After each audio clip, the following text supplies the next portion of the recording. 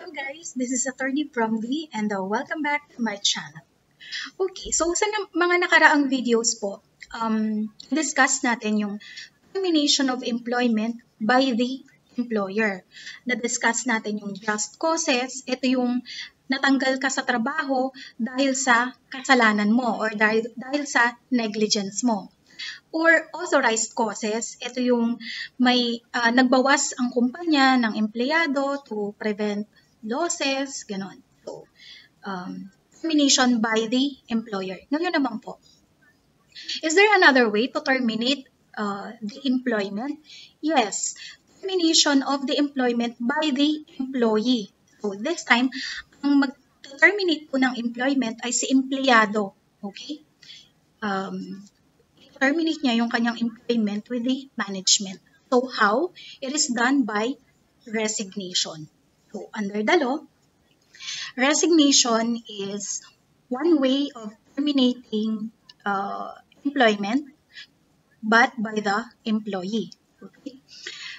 Under the labor code, meron po tayong notice requirement. Alright?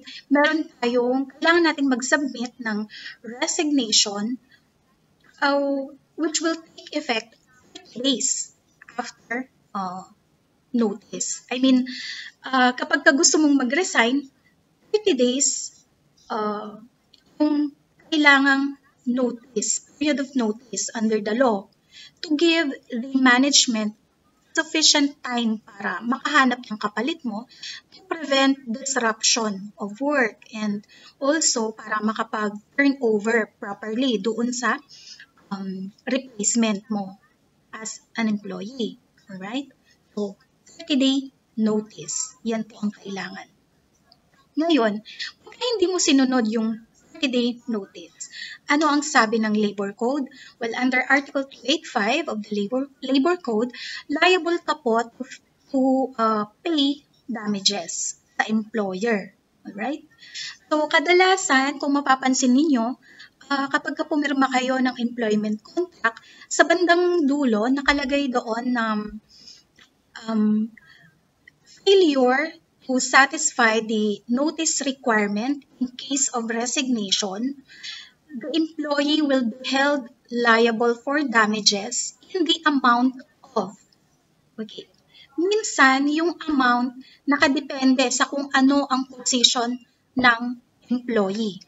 Okay. So, the higher the rank or position, the higher din syempre yung damages na babayaran ni employee in case of immediate resignation. Alright? So, ayun. Allowed ba under the law na yung tinatawag nating immediate resignation? Yes. Pero there are certain conditions. So, may 30-day notice, di ba, ang requirement ng labor code. Ngayon, po pwede nating hindi sundin ang 30-day notice kung meron pong mga condition na to. Number 1, serious insult by the employer to the employee. Okay? The honor and person of the employee. So kung ininsulto ka ng employer mo, po pwedeng mag-resign ka effective immediately. Alright? Number 2, inhuman or unbearable treatment by the employer. Okay.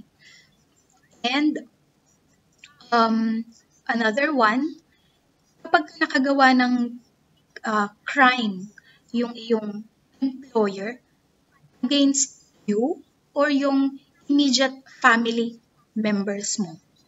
And lastly, other similar cases. So, yung mga halintulad na sitwasyon. Okay. Under the law, inaalaw yan na hindi ka na magbigay ng 30-day notice sa iyong employer. So, yung resignation mo will be effective immediately and wala kang babayarang damages. Alright?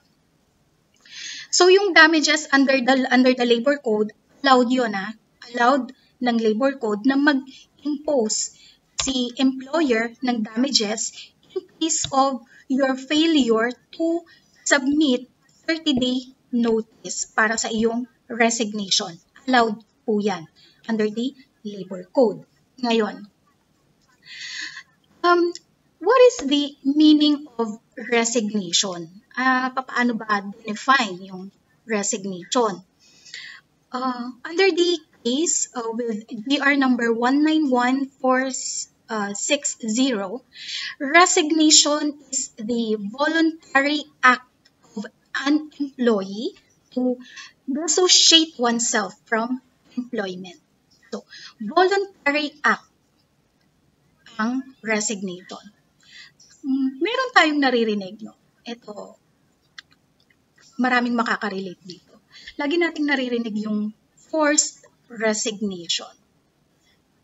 Under the law, meron po bang forced resignation? Okay. Well,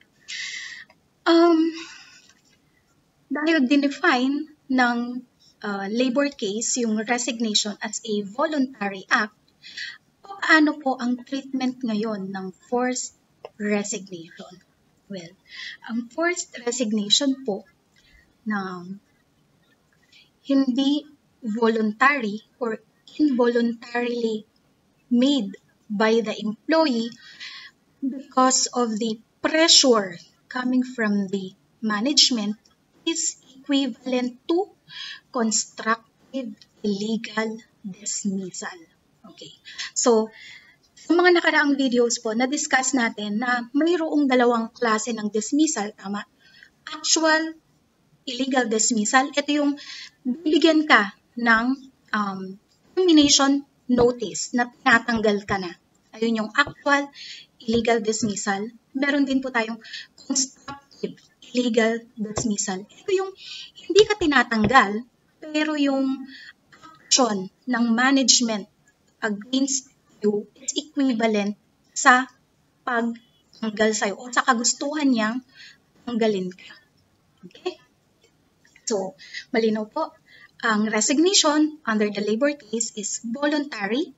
Now, if there is forced resignation or if the resignation becomes involuntary because of the pressure coming from the management, then it becomes constructive illegal dismissal. Pwede nyo pong i-question sa DOLE, and pagdating nyo sa DOLE, kapag sinabi nyo nagawan po ako ng or yung dismissal ko po is pasok sa constructive illegal dismissal, sino uli ang magbibigay ng ebidensya? The employer po, hindi kayo. Alright? Hindi ang employee. Alright? So, kapag nag-resign ka ba, may makukuha kang separation pay. Halimbawa, 25 years ka na sa serbisyo or 40 years ka na sa kumpanya. You have worked all your life doon sa kumpanya. Kapag po voluntary resignation, wala po kayong makukuhang separation pay.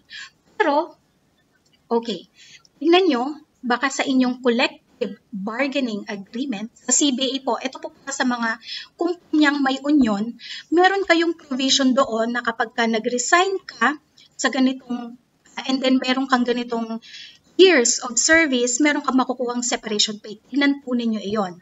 Okay, sa inyong CBA. So, kung meron pong nakalagay na gano'n, entitled ka sa separation pay kahit na nag-resign ka. Okay? Ngayon, kung wala kayong CBA, tingnan nyo po yung inyong company policy. Baka sa company policy ninyo, matatagpuan doon na upon resignation, the employee is entitled sa separation pay. Okay? So, tingnan nyo po yung dalawang yon. So, generally, under the law, kapag voluntary resignation, hindi ka makakakuha ng separation pay. Except, kung merong provision yung inyong CBA or yung inyong company policy. Alright? So, ayun lamang po. Please check out my Facebook page, Attorney Promdi.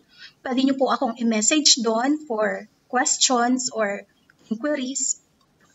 And please subscribe to my YouTube channel, Attorney Promdi, for more legal discussions. I hope you enjoyed watching and thank you.